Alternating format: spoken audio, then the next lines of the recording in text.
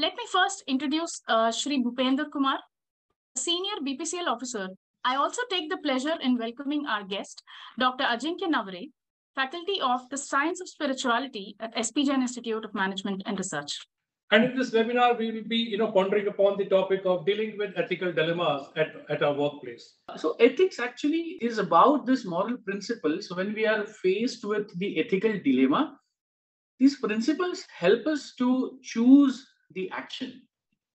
So if I'm facing the dilemma that I can help somebody by breaking the rule, then should I break the rule or not? This is the dilemma. Then what action I should take? Based on what? So that basis is provided by ethics. Now, when we talk about virtues, so virtues is more like my own values, my disposition, and I would say that it is reflected through my behavior, through my thoughts, through my actions, through the decisions. That is what we call about virtue. And integrity is about, I would say, it is about being honest and committed to the principles, that moral principles that we have chosen. If you see that, as a corporation, we are custodian of the public fund or the taxpayers' money. We're dealing with that. So we have a responsibility to spend each penny with wisdom and with commercial prudence. So in that kind of a situation, how do I manage my personal aspirations and align that with the corporation? There is a concept called moral reasoning. What is that? In a simple language, when we are faced with a dilemma, we choose certain actions. So suppose we have two options, option A and option B, and we choose either of them. And how do we choose them? We provide some reasoning behind it. That because I think so, because I believe so, because I thought so, so I'm choosing this particular option. So based on this reason, we can say that there is a kind of hierarchy in terms of moral values. So at the lowest level is about self. So when people think about their harm, that is the lowest level. Little above is people think about their benefit. For example, suppose company has given a particular rule. People are following that rule. Why? A group of people would say that if I don't follow, I will have to face certain consequences in my appraisal. That is level one. There will be another group which says that if I do this, probably I will be rewarded after a year because I will be considered as a good employee. That is level two, because I'm thinking about my personal gain. The next level is now we are increasing my area of concern, and now I'm thinking about people around me. I'm thinking about my colleagues. I'm thinking about my immediate boss or the team with whom we are working. So that is next level. Beyond that, then we are thinking about organization. Beyond that, then people may think about ethics and principles as an independent. Similarly, they can think about their professional values. So they consider their occupation to be higher than what we have. So I think it all depends upon at what level the person is thinking about. So is he putting himself first? If he or she is putting organization first in these kind of situations. So I look at it from the intent perspective, that what is the intent behind that action. So the action may look to be very pro-organization, but what was the intent? Was it to progress my own career, or was it to actually help my organization? That matters the most, according to me. So how do I manage my instinct feeling, gut feeling, or emotions, or later on I apply my rational thinking to justify my emotions? So when employees feel that they are being taken care of by their organization, or when organization works as if they are the guardian of their employees, automatically they also feel that there is congruence of identity. So I do not remain just I, but I became identified with the organization I'm working for. So that is important, and that is what we call organizational citizenship behavior. So that citizenship behavior is when I'm not just me. So for example, when we say citizen, so I'm not just Ajinkya, but I'm also an Indian. So I carry that identity all the time. And whenever required, I express that identity. As employees also look for the organization which can help them to achieve their own personal goals. So people have different personal goals. Somebody have finance as could be their immediate requirement, or security, or they have job aspirations as in to grow, they have certain ambitions. So they also look for the organization which will help them to achieve their goals. And also organization is looking for people whose values are or whose aspirations are aligned with its own aspirations. So it is a two-way process, and training will play a vital role, because training and even processes, as I said, will play a role where organization can display that care and the sense of being guardian to its employees.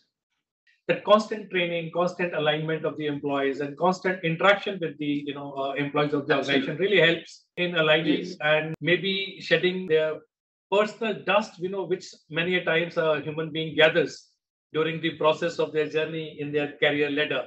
Right. So the training really helps. I have seen in my own experience that most of the people, when they are questioned about flouting some norms of the company, they try to justify by saying this decision was taken in the interest of the company. It was larger interest of the company.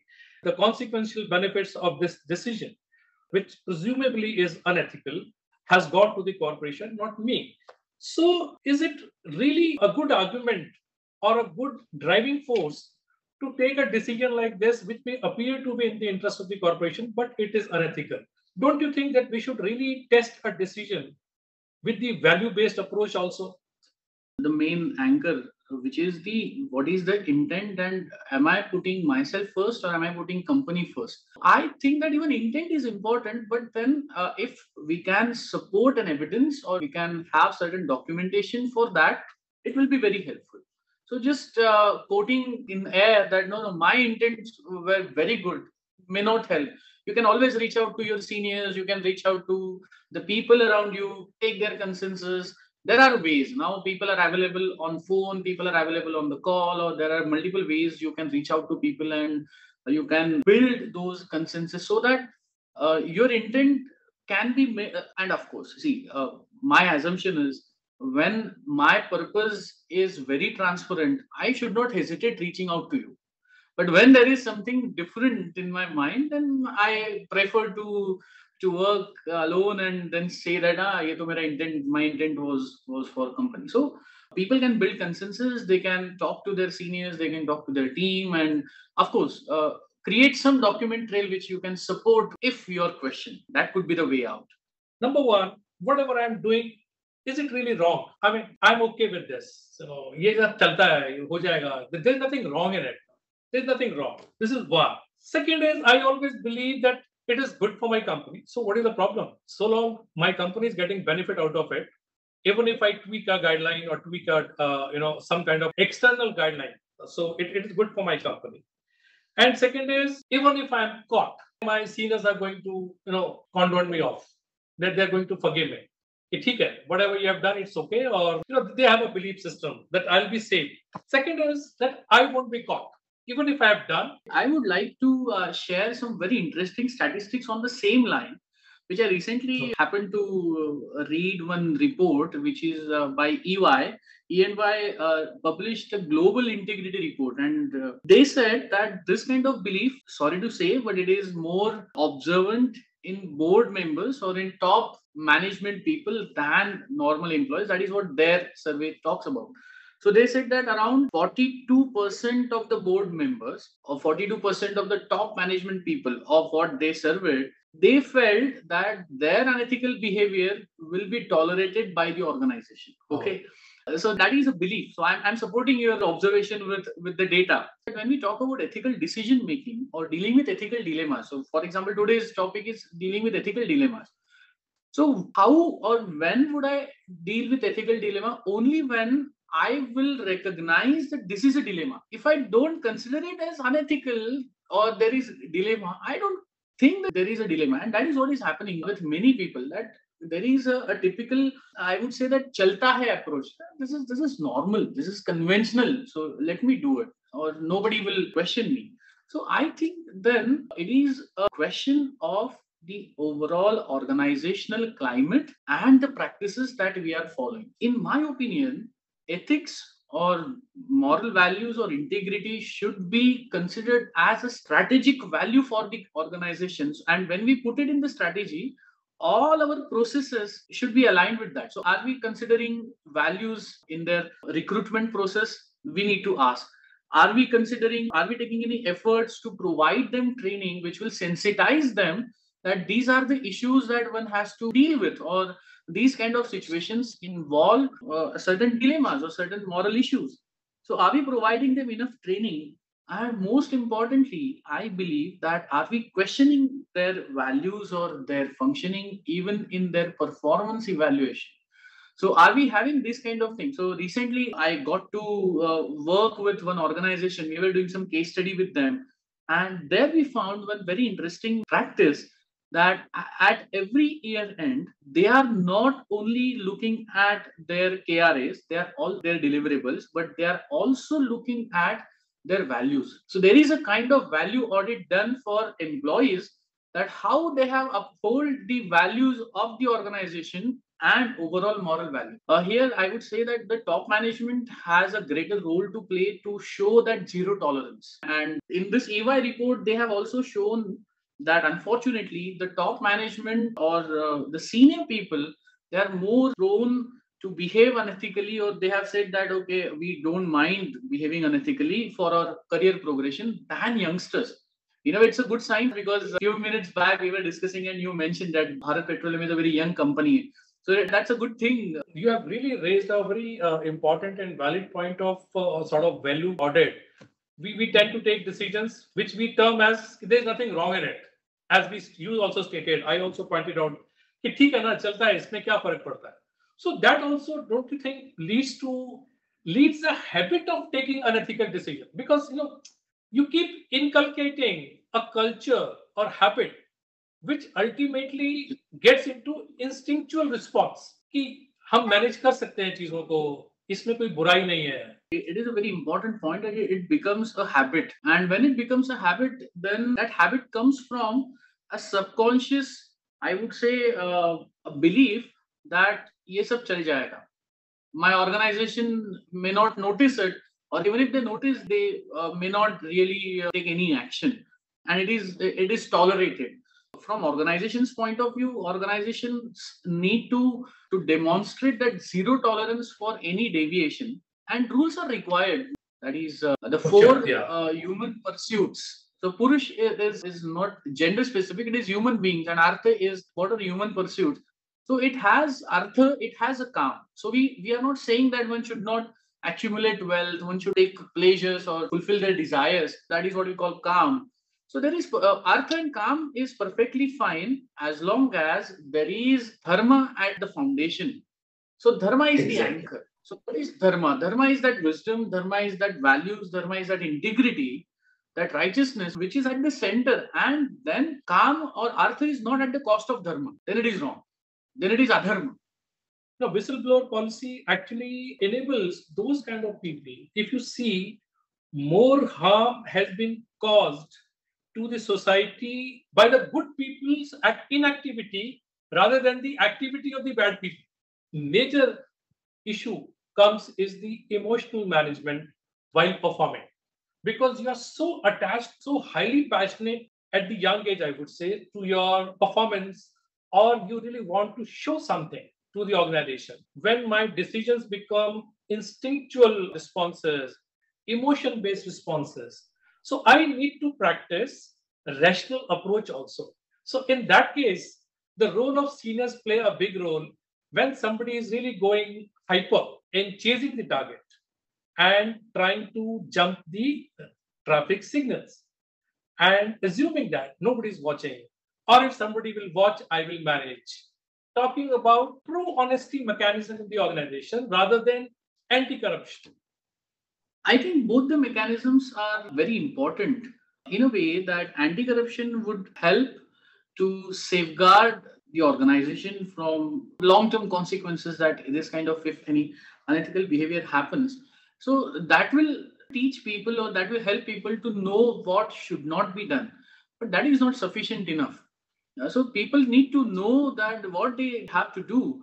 And for that, I think the training is required than just taming them down, because training will help them, as we were discussing earlier, that first it will help them to identify that, okay, these are morally sensitive issues or these are ethically challenging issues, and we should have a thought, we should give a thought before I take any decision.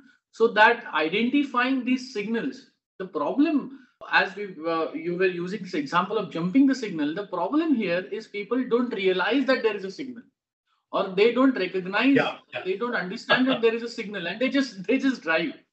So training will help them to let them know that there is a signal now, and you have to be very careful of your speed or of the way you are driving. That moral sensitivity will be developed through training and through that true honesty approach, I would say. And just having anti-corruption would not help that. So we need to have that kind of training where people would know that what needs to be done. Just training is even not important. It is educating them and making them more responsible is far more important than just providing them some temporary or very short-lived training. And I think that is where this education is about knowing what to be done, but also why to do that.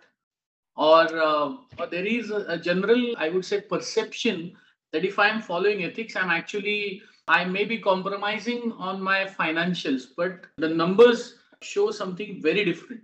Okay, so allow me to share some very interesting research which happened on this. There is one institute called Ethisphere in US, and they declare awards every year. They call it world's most ethical companies, and they choose some 150 companies every year, and they are doing it for last 2 decades. And different companies across different sectors across the globe participate in that survey or in that ratings, and organizations are selected. Very happy to share that Infosys, Wipro and Tata still appeared in the list 2 years back. This year, Infosys is there in as the honoraries of that award. Then around that, one research happened with the same question, that how these companies are performing compared to their competitors. So these companies are getting award of best ethical companies, but what about their financial records? And the results were fascinating, that they are no less than their top competitors across different, there were companies from different fields. So they compared their financials with the competitors. Moreover, it was found that around 40% of the companies had double profitability and double financial indicators in terms twice better than their competitors. It means I just wanted to highlight or to break this myth that ethics or integrity or morality doesn't pay. It's not true. It pays, but it pays in a due time, in a due course. So people may miss out in that instant gratification that I do something. So I jumped the signal and I reached 5 minutes early. So that instant gratification you can have, but then if we look at the longer journey, and if we look at a long-term, I would say, canvas, it is about the character, it is about the morality and integrity that has paid well in the long run. But in terms of what kind of challenges, the first challenge is to remain committed, to have that conviction for one's values. As you said, to let go these small pleasures of being dishonest. That is a major challenge, and one has to overcome these challenges. And that comes from the dedication, and that comes from my commitment to my own values, that I want to be very, very sincere about that. So that comes from that authenticity. And it is also about, I would just add one last point, that challenges we say, hardships we said, but it all depends upon the perception. That again, there is a perception that if I follow ethics, I will face a lot of issues. It's not like that. It is about how do I perceive them? How do I perceive situations? If I perceive situations in a very, very timid way, then we use a word that whatever manasthiti we have, the paristhiti appears like that. Jaise manasthiti, vaise paristhiti. So if my manasthiti is negative, or if my manasthiti is not convinced with the values, then I will start looking at the challenges that, this is what I'm facing. So let's just go by the convention, and this ethics and morality may not pay. But if we go by the conviction, and if we go by the positive approach, and we use the term called prasada buddhi. So if we follow path with the prasada buddhi, prasad is what we get as a prasad from a deity, and we accept it gracefully. Prasad, we accept it gracefully. We don't complain. Yes. So if we have this kind of approach in life, then no challenges one can face in the path of ethics and dharma. And I could take up a couple of questions, not too many, all the questions, but I'm sure this would at least trigger a lot of thought process in the mind of the audience, as well as a lot of right thinking people. I wish I would have continued, but we would look for more opportunities to have a conversation with you and have more clarity on these kind of complex subjects, and seek guidance from you who are really doing a lot of research work in these areas. And thank you so much, Dr. Ajinkya.